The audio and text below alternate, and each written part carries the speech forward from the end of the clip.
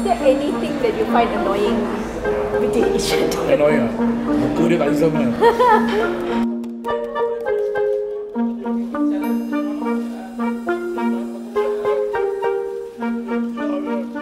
This is a story about two friends of more than 30 years.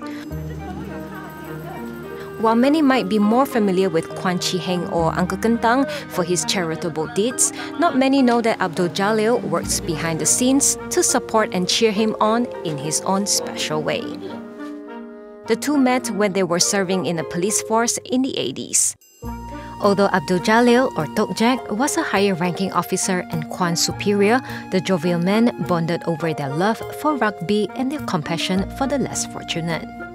So until when I started the charity thing kan, we started with Manja, I think. Manja. The one girl by the name of Manja. He's my goddaughter now, anak angkat now lah. Her father was murdered, the mother was sharing one egg share, 4 persons share the egg. So I organized a party for Manja. Birthday party, yeah? Birthday party. That one became. So he organized, so I said, look, I want to take part, I want to come in, you know. It's something I wouldn't want to lose for opportunity, you know. Yes. So I managed to get this. That's how it started.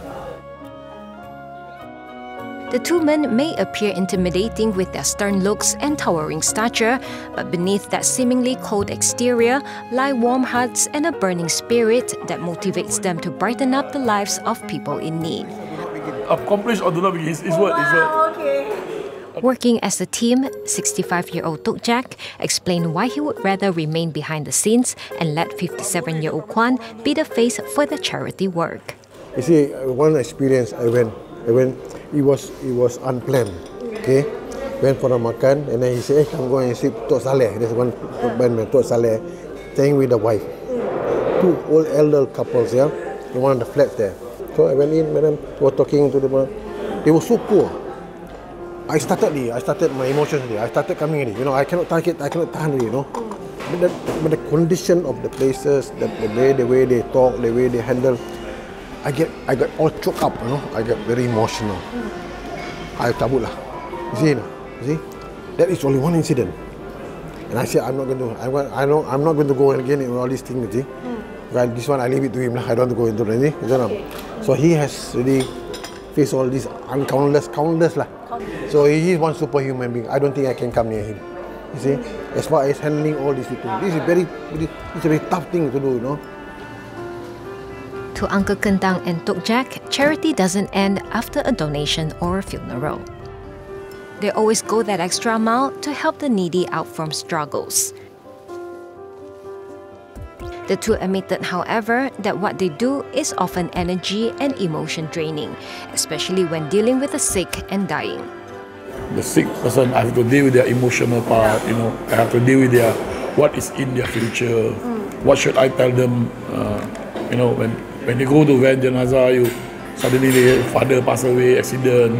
So what are you going to tell the children? You know? How you want to guide them? I can say that I deal with tears every night, every day. Kuan said this is one of the reasons why he is glad that he has Tok Jack along this journey. He coined the word gila.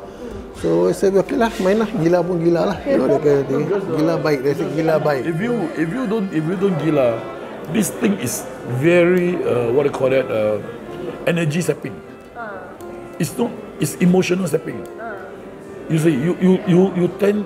It's not the body that gets tired; it's the emotion that gets tired easily. Little did they know, through charity work, their relationship has already outgrown what was once the superior and subordinate. Get our brotherhood getting better, and you know, we trust one another. We don't care. I tell you something, he will do. He tell me something, I will do. We don't even ask questions. That is our relationship. While failure is not an option, there are cases that may be too big for the bosom buddies. But they said they won't regret it as they have given their best. They are also happy to simply enjoy admiration from their family as a reward for their noble work. The best thing is, you know, like what Jack said, when you go back, you can sleep and you tell your children what awesome thing that he has done today. Like, we want to encourage our children to follow our footsteps. There's no colors, there's no religions, borders, there's no... It is a nice feeling when you go home. Yes. You see your children look up to you, see your grandchildren look up to you. So you got best dad, your grandfather, you help people, and they know. The feeling is good, That's why this is the beauty part of it.